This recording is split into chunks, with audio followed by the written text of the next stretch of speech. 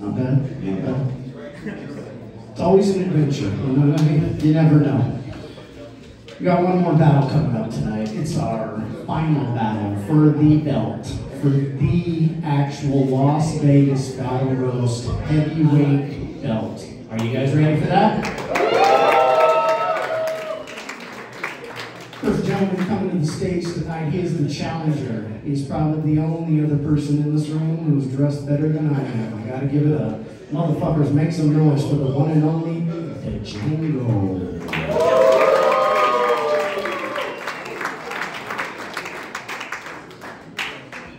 You know, Halloween was last week, right? It's Django. Yeah, but nobody saw my outfit. Yeah, that's the blackest thing you've said, motherfucker.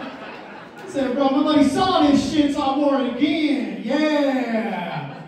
It's all right. I wore the same jacket yesterday. I feel you. His opponent, ladies and gentlemen, you guys know him as our champion. You may also know him as your bus tour guide out to the fucking big ass hole out there in the middle of the desert, the Grand Canyon. Make some noise for Parker Tighe, ladies and gentlemen.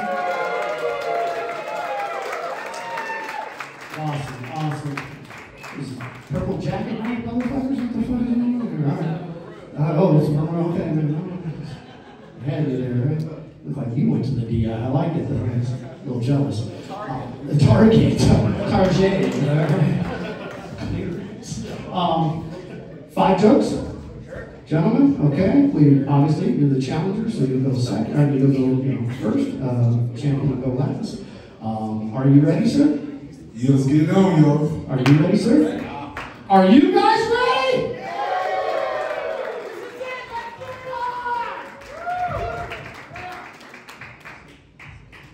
God damn, I wasn't expecting a battle of a white boy who grew up in New York around black people, but alright.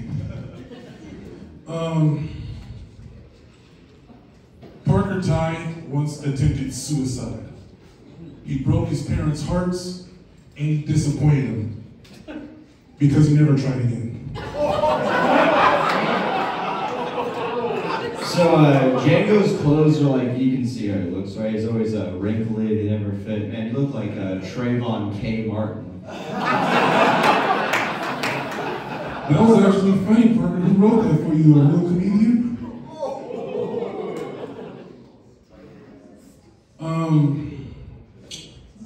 Unlike me, Parker Tighe's father was actually in his life.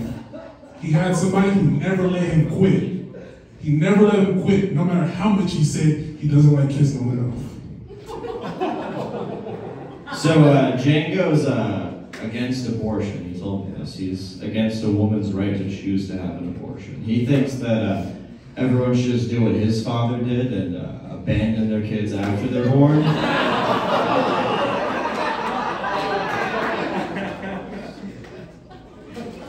And just to let you know, I do believe in abortion. I just don't believe in paying for it myself. That's all. Well, EBT doesn't cover Planned Parenthood charges.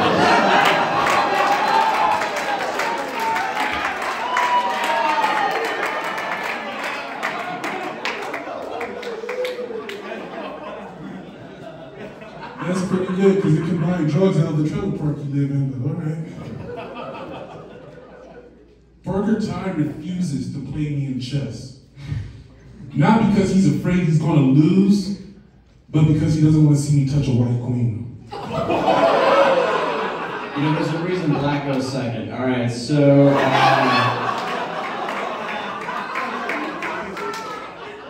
guys, Django is so dumb.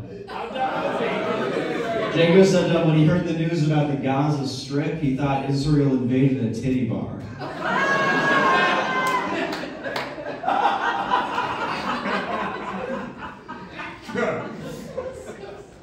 Parker Tighe is a closet racist.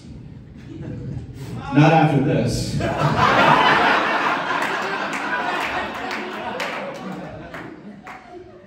But just like all of his ex-girlfriends, he too likes to be penetrated by the darkness.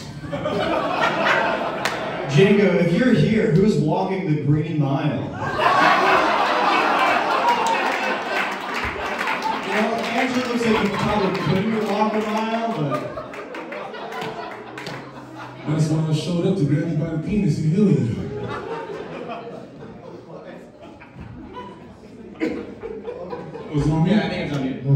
I just did a joke.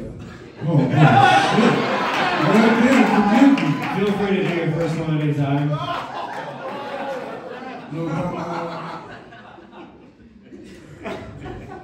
Parker Tighe looks like a Beetlejuice stunt double. In the upcoming film, Beetlejuice, this is Brokeback Mountain. You know, to make Django more comfortable, we were originally planning on doing this roast at the top of the Empire State Building.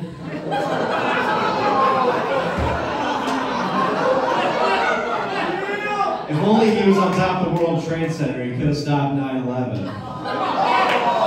Building 7 still would have fallen. It turned into a 9/11 joke. 9/11 was a conspiracy, though.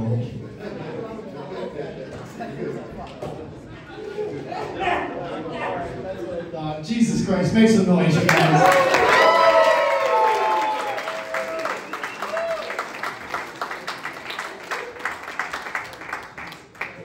Are you over there, beautiful? All right. Alright, so first off, Django, don't wear a jacket like that. You're not going to get the fucking wrinkles out of it. Oh, shit. Secondly, you know how to play chess. Oh, shit. Third, that was really fun. Thank you guys for finally bringing the goddamn energy up. Also, Parker, there's a reason why you have been the reigning champion. You fucking killed it. I'm sorry, Django, but he killed your ass. Maybe you guys can discuss some more jokes over a game of chess. Yeah, no, it's Bear? Shit, dude. What was your name? Me? Yeah, Parker. Parker, fucking, dude, I love how you dress, but Parker, you fucking killed it, bro. Dude, I had you 5-1, dude, the rebuttals, the abortion joke, the EBT. Look, I'm gonna teach you how to count, Alan! It's from the South, Alan. Hey. I just want to say I enjoyed this battle a lot. I thank you guys for bringing the fucking heat, dude. And you were funny as shit, dude. He just was really fucking funny tonight. I loved you. I don't know about the fucking green mile, but the purple mile for sure. Fucking. Yeah, get fucking over here. He looks like Fat Albertsons. What's eating Gilbert grape soda? That's what fucking going on over here. Okay, it's roasting, right? I can make fun of Scooby-Doo and Faggy over here. The gay and confused over here. Oh, and dude, I loved you, man. You were super funny, Queer Al Yankovic. Dude, his name's Parker because that's where he puts his dick. He parks it in other dudes' asses. That's what I would say. It's a Parker. Well, no, I'm just joking. I know you live in a park, Parker, so it's okay. Really, dude, Parker, you crushed it. I'm gonna leave it to him. I'm sorry. It's very shocking to see people kind of just dominate battles tonight, but that's what happened, man. Well, out of 5,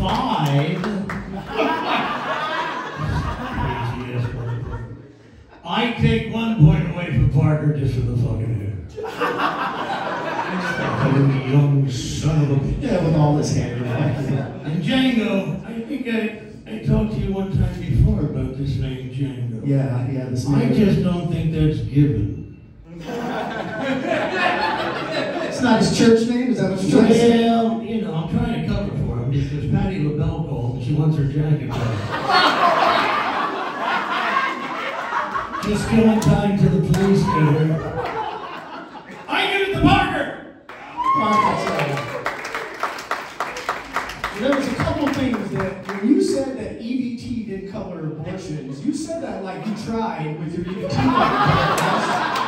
Like you've been there and was like, what the fuck? I actually have purchased Plan B with the Walmart employee discount card. I'm proud of you, son. You know what I mean? See, can you tell from looking at him that when he goes to an abortion clinic, he's got a punch card? What more? He gets it free. Yeah, he gets the stuffed animal. There's a reason I'm doing comedy in Austin. That's exactly in Utah and a few other places.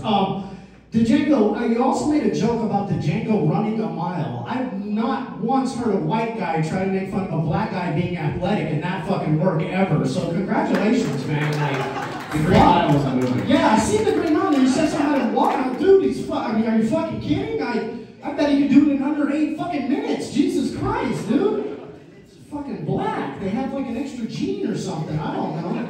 Dude, guys, give this up for TC Ballet and all for running this fucking roast. Dude, he's not only a great roaster, but he's not wrong with everything he said. Like, dude, it is so hard to do what you just did. Like, as a dude who roasts with long fucking hair, to go up against a black dude that looks like this and not get crushed, that's fucking hard to do, bro. It is, not gonna lie, bro. It's fucking hard to do, to make people have to do that, and it's mad props, bro, mad props. That's a 3. Stop. That's a 3. Ladies and gentlemen, our fucking champion, Parker Tighe. Make some noise, everybody. Django, Parker, get the fuck off the stage. Jesus Christ. I don't even know what to say about that purple fucking suit still. Like, Jesus Christ, bro. It's like the Kool-Aid Man fucking live action or something. I don't even know, dude. Fucking love it. Well, it's that time of the night. We're gonna have a little bit of fun here. We're gonna do something different. Do me a favor. You guys take care of your wait staff. Take care of your checks. Take care of your bills.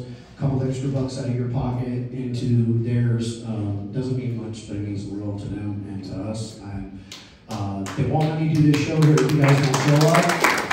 So thank you guys for coming out, spending your day with me, spending my day, my birthday, because like I said, I love Wise Guys. I love doing this show. I love being able to put up other comics, do other things. Just over 2 years ago, I lost my partner, my comedy partner, my battle roast partner, Cameron Ramirez. Some of you heard me talk about him before. It literally just 2 years ago, like literally within days, we used to go to the comedy store, we used to do our thing, run around in our underwear together, think we were funny. But it's moments like this where I really do, like I said, I love you guys, I appreciate this so much. I get to hang out with my friends and do comedy, and I get to hang out with the rest of my friends, and they get to come up and make you guys laugh too. So once again, I just want to say thank you guys so much.